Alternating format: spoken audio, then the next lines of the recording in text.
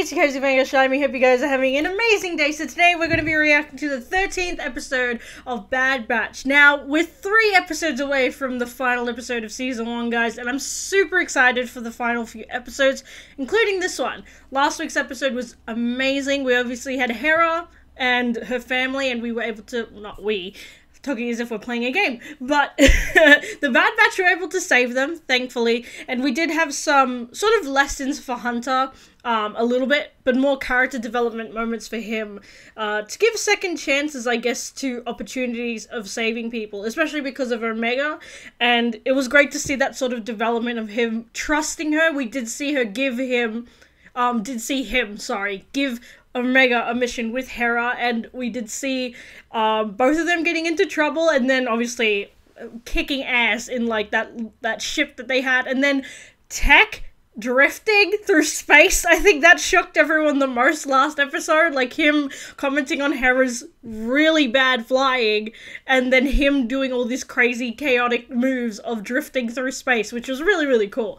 But at the same time, it was like, Tech, are you, Secret Life perhaps? Were you like a drift racer in space or something? But it was a great episode, the last one. I absolutely enjoyed it. And this episode is called Infested, so we're not going to waste any time, let's just jump straight into it. So before that, please remember to like, subscribe, and comment if you enjoyed this video, but also keep up to date with all my other reactions to more TV shows, movies, and video games. So without further ado, let's jump straight into it. Ooh. Who are they?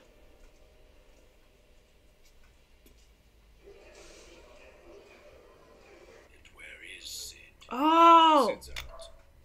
This parlor and Ord Mantell are now my territory. What do they do to Sid, then? What did they do to Sid, sorry? We are taking it back. We? If I lose, you lose. Don't forget how good I've been at keeping secrets. When we needed help, we came to Sid, remember? Now she needs help. We can't just walk away. You tell him, Tiny. So what's your plan? Yeah. Hold on. I love Omega. Don't get me wrong, but she's a little naive in the idea of wanting to help everyone just because she doesn't know. Well, she does know, but the stuff about double crossing, I think she just doesn't understand yet.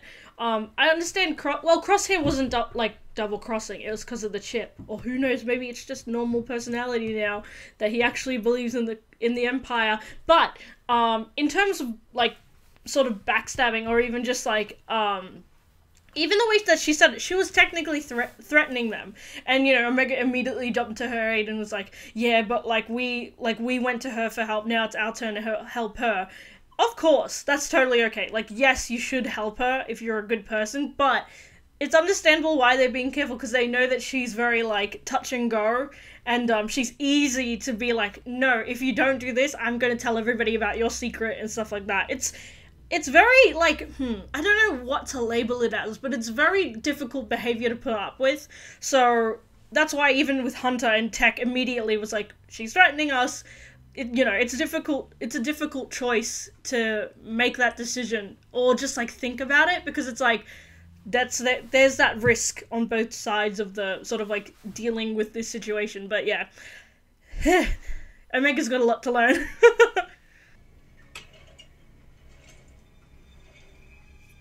Oh, this is kind of scary. The tension just jumped to like 100 real quick.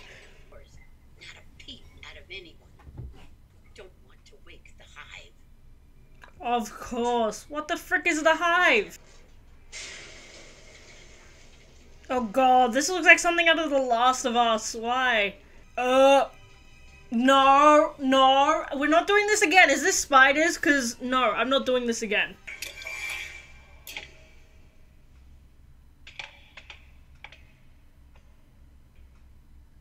Lovely.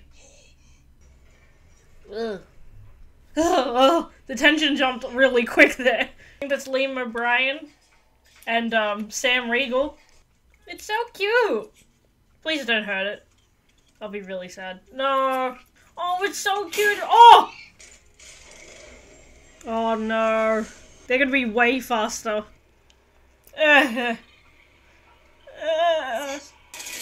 Oh! Okay, at least it's not spiders, because of the webs. I was like, ugh. Oh! Oh, that's gross. Oh, good job. Oh, no.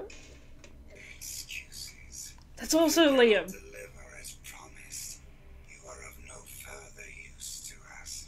He sounds terrifying. Either you correct this grave mistake, or you and your entire family will experience what pain truly feels like. Shit. If you know where the spice is, then you should have no problem retrieving it. Until you do, the child stays here. No. Not happening. Oh, look at them. Damn. Two thermal registers. Our best chance is to strike before nightfall. Muscles and I will rappel down into the cavern and locate the crates. I got the kid into this mess, and I'll get her out. Aw, bless her. There's no choice, they have to get the spice. Because these guys seem very serious about torturing them if they don't do it. But I'm also scared. Because, anything can happen. And I'm scared that they'll find out, like, who Omega is and they'll give her to the Empire. Hopefully that doesn't happen. And I hope nothing happens to Sid. Because, bless, even though she's annoying, she's a great character. Oh! Ah, there is. You're the one who took Sid's power from her. You take what you want. That's the Durand way. It's a tactic my mother has perfected. So she's a criminal too. Ugh, you make it sound so undignified. If she saw me now... Whoa! Wow, that's sick!